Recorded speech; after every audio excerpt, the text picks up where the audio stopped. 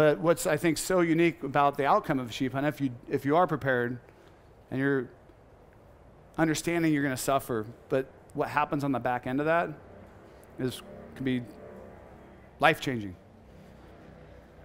What really sucks is to give up before you get to experience what's on the other side of the end of a sheep hunt.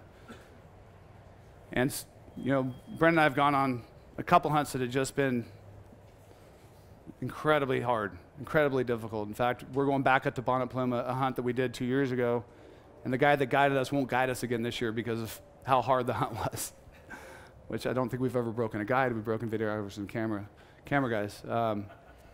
But those are the hunts we remember. I mean, I think about my 2 greatest sheep hunts. It's there's 3.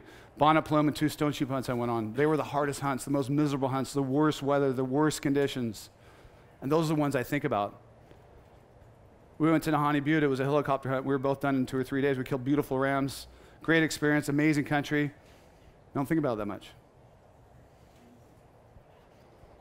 But the only way you get to have that kind of experience and to realize that satisfaction, I think we've all been there, what that brings you through a lot of hard work, it can be absolutely amazing. It can be magical.